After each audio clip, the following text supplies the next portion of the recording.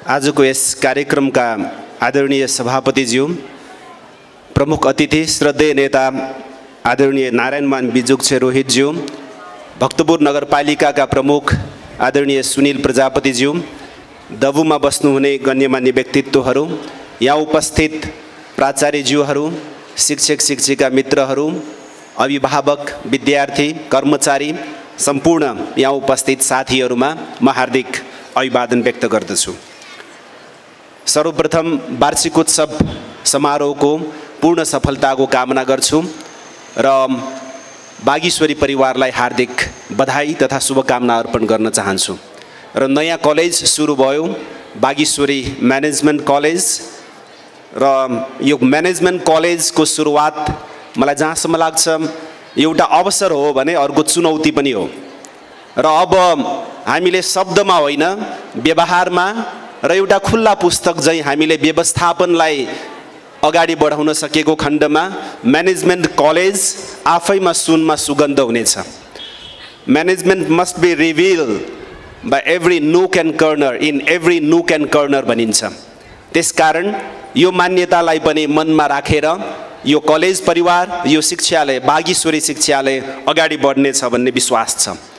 जसरी मानिसको बाहिरी र भित्री व्यक्तित्व हुन्छ त्यसलाई पर्सनालिटी भनिन्छ, र त्यसै गरी इन्स्टिट्युसनल आइडेन्टिटी भन्ने पनि हुन्छ।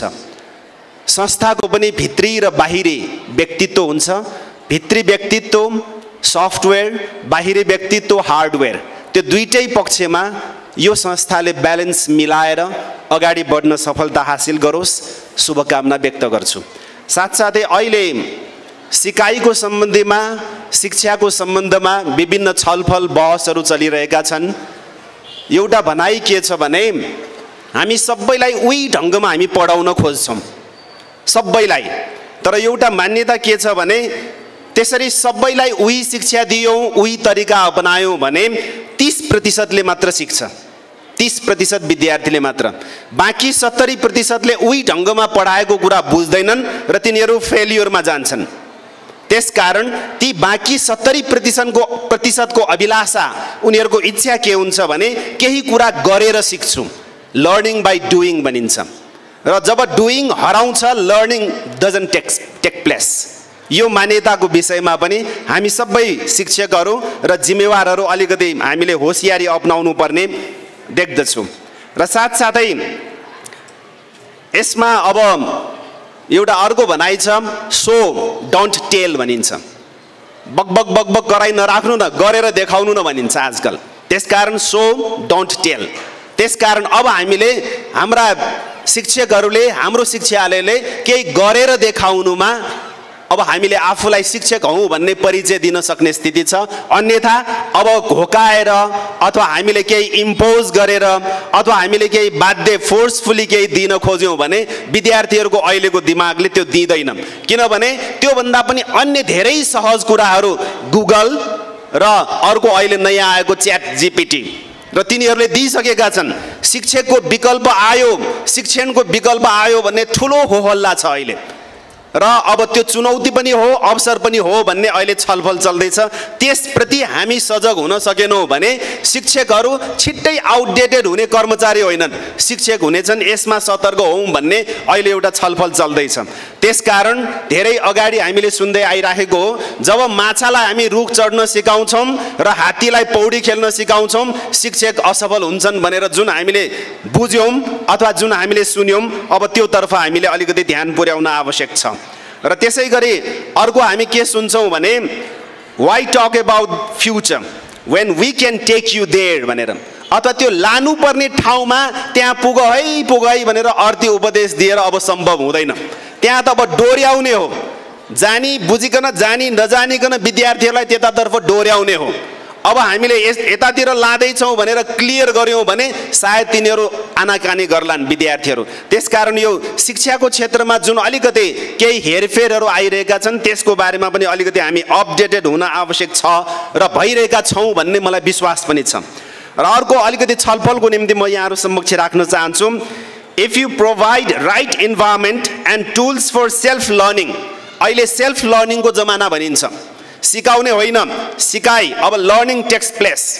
अब सिकाइ त अनकन्सियसली र कन्सियसली हुन्छ। त्यसकारण अब सेल्फ लर्निङमा जानुपर्छ भन्ने कुरा छ र बच्चाबच्चीहरू त्यसमा अलिकति अभिरुचि देखाउँछन्। सेल्फ लर्निङमा गर भनेको भन्दा पनि गरिरहन्छन् तिनीहरू।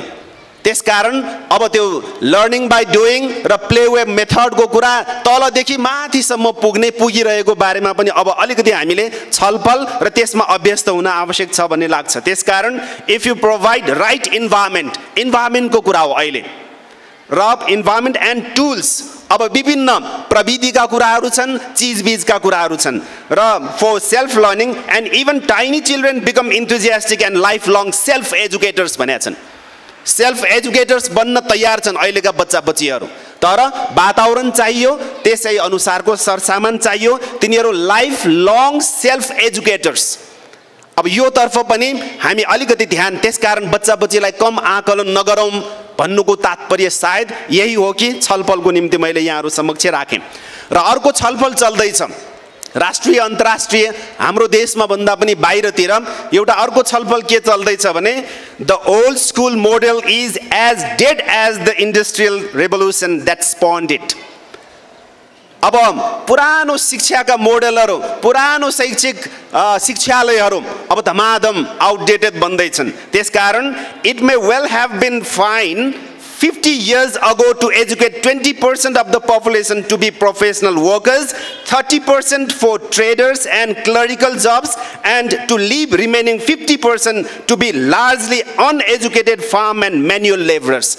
50% लाई तपाईं सामान्य एउटा कुली भनौँ, एउटा सामान्य दर्जाको नागरिक अथवा कर्मचारी अथवा भनौँ एउटा कामदार बनाएर बाँकी अरू केहीलाई मात्र अब्बल बनाउने ढङ्गको शिक्षा दियो भने इट विल इन्भाइट डिजास्टर भनिएको छ। नेसनल एन्ड इन्टरनेसनल डिजास्टर यसले इन्भाइट गर्दैछ। हामी आफै नेसनल इन्टरनेसनल डिजास्टरको बिउ रोपिरहेका छौँ, ध्यान पुर्याउँ है भनेर यो विषयमा पनि अहिले छलफल चल्दैछ। त्यसकारण यो हाम्रो सन्दर्भमा पनि त्यति उदासीन बन्न मिल्ने खालको प्रसङ्ग होइन भन्ने मलाई लाग्छ। र त्यसै गरी students now need to become self acting, self confident and creative managers of their own future भनिएको छ। र केही शिक्षाविदहरू राष्ट्रिय अन्तर्राष्ट्रिय रूपमा यस विषयमा पनि अब उनीहरूलाई सेल्फ कन्फिडेन्ट बनाउने, सेल्फ एक्टिङमा तिनीहरूलाई लानुपर्छ बच्चाबच्चीलाई, र साथसाथै creative managers of their own future. उनीहरू आफैलाई सृजनात्मक ढङ्गमा आफ्नो भविष्य निर्माण गर्नको निम्ति अभिप्रेरित गर्ने, उत्साहित गर्ने, प्रोत्साहित गर्ने, तिनीहरूलाई हतोत्साहित होइन।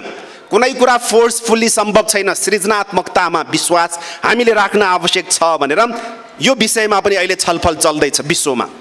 विशेष गरेर चीनमा यस विषयमा यी अहिले जुन मैले भनेका कुराहरू हुन्, चीनका शिक्षाविदहरू यस विषयमा अहिले छलफल चलाउँदैछन्।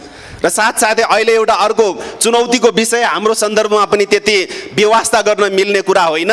के भनिएको छ भने even for graduates knowledge gained in a degree course is often outdated even before graduation. उनीहरूको दीक्षान्त समारोह भन्दा अगाडि नै उनीहरूले प्राप्त गरेका शिक्षाहरू आउटडेटेड या त्यो बेकामको बनिसक्छ। अहिलेको चुनौती यो हो भनिएको छ। त्यसकारण यी विषयहरूमा हामीले पनि अलिकति ध्यान पुर्याउँ, छलफल गरौँ। मैले खालि विषय उत्थानसम्म मात्र गरेको हुँ। र अब यी त भए केही शैक्षिक कुराहरू। अब हाम्रो नेपालको सन्दर्भमा हामीले भन्ने हो भने अहिले हाम्रा युनिभर्सिटीहरू, अहिले हाम्रा कलेजहरू, अहिले हाम्रा विद्यालयहरूमा हामी पाठ्यक्रमको माध्यमबाट विदेश मोह जागिरहेको, पाठ्यक्रमको माध्यमबाट विदेशी संस्कार, विदेशी संस्कृति र एउटा औपनिवेशिकताको विकास भइरहेको हामी पाउँछौँ, हामी भोगिरहेका छौँ। सांस्कृतिक हमला हाम्रो पाठ्यक्रम, हाम्रा पाठ्यपुस्तककै माध्यमबाट, हाम्रै आदरणीय गुरु गुरुआमाहरूको माध्यमबाट पनि आइरहेको छ भन्ने त्यो खतराको विषय अहिले छलफलको विषय छ। त्यसकारण यो त्योबाट भइरहेको भन्दा पनि समग्रमा अहिले हाम्रो चिन्ता र चासोको विषय यही नै हो। र त्यसको अब हामीले रिट्यालिएट कसरी गर्ने, त्यसको हामीले प्रतिकार, त्यसको व्यवस्थापन कसरी गर्ने अहिलेको चुनौतीको विषय यही नै हो।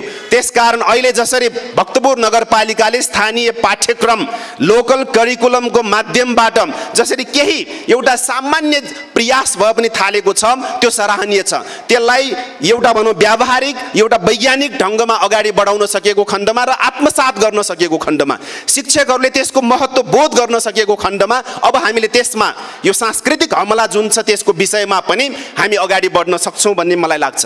त्यसकारण हाम्रा शिक्षकहरूले विदेशी कलाकारहरू विदेशी विचारकहरूलाई चिनाउनु त्यो आफ्नो ठाउँमा होला। साथसाथै हामीले हाम्रो गौतम बुद्धलाई चिनाएनौँ र साथसाथै हाम्रो अरनिकोलाई चिनाएनौँ। गौतम बुद्धको विषयमा मैले बताइराख्नु नपर्ला। अरनिको वैज्ञानिक, अरनिको इन्जिनियर, अरनिको कलाकार, अरनिको एकजना भनौँ नेपाली जनता, नेपालको यो हाम्रो सभ्यताको निम्ति विदेशमासम्म पुगेर जुन योगदान पुर्याए त्यो किसिमको चिन्तन मनन अथवा भनौँ हाम्रा विद्यार्थीहरूलाई अभिप्रेरित गर्नुको निम्ति ती जीवनी योगदान र ती देनहरूबाट उत्साहित गर्नुपर्ने अहिले आवश्यकता छ। भ्रिकुटीका कुराहरू, भीमसेन थापाका कुराहरू, शहीद धर्मभक्त माथेमा शुक्रराज शास्त्री, दशरथ चन्द्र गङ्गालालका कुराहरू अझै पनि ती पुराना भइसके भनेर त्यसलाई हटाउने अथवा भनौँ त्यसलाई एक हिसाबले भनौँ पन्छाउने ती कामहरू नगरिकन अझ उत्साहित गर्नुपर्ने, बाटो देखाउनु पर्ने अहिलेको आवश्यकता छ। र अहिले पछिल्लो सन्दर्भलाई हामीले खोतल्ने हो भने अन्वेषकहरूको रूपमा अथवा भनौँ एक स्रष्टाको रूपमा सत्यमोहन जोशीहरूलाई हामीले चिनाइरहेका छौँ कि छैनौँ हाम्रा विद्यार्थीहरू माझ। साथसाथै हृदयचन्द्र सिंह प्रधानहरूलाई, साथसाथै सिद्धिचरण सिंहहरूलाई, साथसाथै हरिबहादुर श्रेष्ठ, 100 वर्षपछिको भक्तपुर एकादेशको कथा, 100 वर्षपछिको भक्तपुरको बारेमा हामीले धेरै छलफल गऱ्यौँ र अहिले यसरी वैदेशिक हमलाका कुराहरू झेलिरहँदा हामीले हेरिरहँदा एकादेशको कथा, यो कथा एउटैमा पनि र साथसाथै त्यो एउटा पुस्तककै रूपमा पनि फेरि हामीले अध्ययन गर्न र गराउन सक्यौँ भने भारतीय विस्तारवादबाट हामीले आज होइन, आजभन्दा 50-60 वर्ष अगाडिदेखि नै कसरी हमला बेहोरिरहेका थियौँ र भारतीय गुप्तचर संस्थाबाट हामी कति प्रताडित थियौँ र यहाँ नेतृत्व कसरी बिकिरहेको थियो भन्ने त्यो कथा आफैमा एउटा प्रमाण हो। त्यो घटित घटना हो भन्दा पनि अझ फरक पर्दैन। र ती कुराहरू भए अहिले पछिल्लो समयमा आइरहेको एउटा पुस्तक तुसानल भन्ने किताब, हाम्रो देशमा भारतको र CIA र यी जासुसी संस्थाहरूले भनौँ विदेशी विस्तारवादी र साम्राज्यवादी शक्तिहरूले यो देशका नेताहरूलाई, शासक नेताहरूलाई कसरी नचाइरहेका छन् भन्ने कुरा त्यो पुस्तकले पछिल्लो समयमा त्यो पुस्तकले छ्यासिरहेको, उदाङ्ग्याइरहेको हामी पाउँछौँ। त्यसै गरी दरबारको दुखान्त, मैले देखेको दरबार, प्रयोगशाला भए ती किताबहरूबाट त अलि अगाडि नै प्रमाणहरू सप्रमाण अगाडि राखेको यो पछिल्लो घटनाक्रमहरू, अहिले यो राष्ट्रपति निर्वाचनसम्मका कुराहरूको पृष्ठभूमि, त्यसको ब्याकग्राउन्ड के थियो भन्ने कुराहरूको प्रमाण ती किताबहरूले दिन्छ भन्ने लाग्छ। त्यसकारण यी विषयहरूमा हामी शिक्षकहरू र हाम्रा कक्षा कोठाहरूमा हामीले छलफलहरू चलायौँ भने मलाई जहाँसम्म लाग्छ हामी निराश हुने छैनौँ। हाम्रा शत्रुहरू हामीले चिन्नेछौँ, हाम्रा विद्यार्थीहरूलाई शत्रु चिनाउनको निम्ति हामी अझ तयार हुनेछौँ र त्यसको हामीले कसरी अब त्यसको प्रतिकार गर्ने, त्यो विरुद्धमा कसरी सङ्घर्ष गर्ने भन्ने बारेमा हामी एक खालको एकदमै हामी प्रष्ट हुनेछौँ। र जसरी चीनले 14वटा औपनिवेशिक मुलुकहरूसँग लड्यो र स्वतन्त्र पार्यो, स्वतन्त्र बनायो, 200 वर्षसम्मको भारत बेलायती उपनिवेशवादबाट जसरी मुक्त भयो, ती कुराहरूको तयारी कक्षा कोठाहरू, विद्यालयका, कलेज, युनिभर्सिटीका कक्षा कोठाहरूबाट तयार भएको विषयमा पनि हामी स्पष्ट भएर त्यही बमोजिम हामीले आफ्नो कर्तव्य जिम्मेवारी चिन्न सक्यौँ भने मलाई जहाँसम्म लाग्छ उचित हुनेछ। हाम्रा शिक्षाका जिम्मेवारीहरू छन्, साथसाथै हाम्रा नयाँ पुस्तालाई नयाँ ढङ्गमा तयार गर्ने जिम्मेवारी पनि त्यही किसिमको अझ महत्त्वपूर्ण छ। असल नागरिक बनाउने, राजनीतिक सुझबुझका साथ हुर्काउने अहिलेको आवश्यकता यही नै हो। अहिले सबैभन्दा डरलाग्दो स्थिति, अहिलेको एक किसिमको सङ्कट भनेको नैतिकताको अभाव हो। विशेष गरेर राजनीतिक वृत्तमा जुन किसिमको नैतिकताको चरम अभाव देखिँदैछ, राजनीतिक नैतिकतामा जुन किसिमको स्खलन हामी देखिरहेका छौँ, त्यसको कारण के हो भन्नेतर्फ अब हामीले सोच विचार पुर्याउन आवश्यक छ। कतै हामी शिक्षकहरू पनि दोषी छौँ कि, कतै हाम्रा कक्षा कोठाहरूमा पनि हाम्रा समस्याहरू भए कि, हाम्रा विद्यालय, कलेज र विश्वविद्यालयहरूमा पनि कमी कमजोरीहरू रहे कि, पाठ्यक्रममा, पाठ्यपुस्तकमा पनि त्यसका खोट खराबीहरू रहे कि, त्यतिकै त एकै बाजी त त्यस्ता खालका नेताहरू, मन्त्री, प्रधानमन्त्रीहरू नैतिकहीन, विचारविहीन, सिद्धान्तच्युतहरू त्यतिकै एकै दिनमा त तयार भएका जरुर होइनन् होलान् भनेपछि अब समस्या कहाँ छन् त? त्यो समस्याको निराकरण, त्यो समस्याको भनौँ हामीले चिनेर बुझेर त्यसको समाधान समस्या छ भने जरुर समाधान पनि छ। त्यसकारण त्यो समाधानतर्फ अब उन्मुख हुनुपर्ने अहिलेको आवश्यकता देखिन्छ। यसरी राजनीतिक नैतिकताको कुराकानी गरिरहँदा क्युबा, समाजवादी देश क्युबा, होसे मार्टी, जोसे मार्टी भन्नुस् या होसे मार्टी, पोलिटिकल इथिक्समा साह्रै जोड दिने एकजना व्यक्ति मध्येमा होसे मार्टी। फिडेल क्यास्ट्रो, क्युबाली राष्ट्रपति, क्युबाली नेता फिडेल क्यास्ट्रोले कहीँ कतै लेख्नु भएको थियो, मैले मार्क्सबाट मैले वैज्ञानिक समाजवादको शिक्षा लिएँ भने मैले राजनीतिक नैतिकताको पाठ होसे मार्टीबाट पाएँ भनेर उहाँले आफ्नो आत्मवृत्तान्तमा लेख्नु भएको छ। त्यसकारण क्युबाले 60 वर्ष अगाडिदेखि जसरी राजनीतिक नैतिकतामा जोड दिँदैछ, आज फेरि हामी पाउँदैछौँ अहिलेको आधुनिक चीनलाई पढ्ने क्रममा इभन चिनिया कम्युनिस्ट पार्टीले अहिले नैतिकताको सवालमा अहिले कन्फ्युसियसको विचारलाई समेत अगाडि बढाइराखेको अहिले हामी नयाँ पाठकको रूपमा हामी त्यो पढ्दैछौँ, बुझ्दैछौँ। भनेपछि त्यति विशाल चीनले फेरि त्यो नैतिकतामा जोड दिँदैछ, अहिले फेरि पनि आचरण व्यवहारका कुराहरूमा जोड दिँदैछ भने अनि हामी मात्र कुन हौँ र के हौँ र हामीले त्यसलाई अभोइड गर्नुपर्ने के छ र त्यस्तो। त्यसकारण राजनीतिक नैतिकताभन्दा पृथक रहेर कुनै पनि काम कुरा समाज या शासन व्यवस्था सम्भव हुँदैन र सुशासनका तिनीहरूको गफ त्यो फगत गफै मात्र हुनेछ। त्यसकारण राजनीतिक नैतिकता, विचार, सिद्धान्त र आदर्शका कुराहरू त्यसबाट अलगिएर एउटा गन्तव्यमा पुग्न सम्भव हुँदैन। त्यसकारण अझ हामी त यो देश त गौतम बुद्धको देश, गौतम बुद्धको शिक्षा अझ हामीले पनि अझ फेरि पनि पढेर बुझेर नैतिकताविहीन, चरित्रविहीन, सिद्धान्तच्युत र विचारबाट भाग्दै गरेका यी शासक नेताहरू, शासक दलहरूलाई ठेगान लगाउनु पर्ने अहिलेको आवश्यकता छ। त्यसको निम्ति कक्षा कोठाहरूमा र विभिन्न अवसरमा, विभिन्न चरणमा हामी छलफल गर्दै अगाडि बढौँ भन्ने शुभकामना दिँदै अनुरोध गर्दै पुनः एकपटक वार्षिक उत्सवको यो समारोहमा यहाँ उपस्थित हुने अवसर दिएकोमा कलेज परिवारप्रति र मावि परिवारप्रति हार्दिक आभार व्यक्त गर्दै म बिदा हुन्छु। धन्यवाद।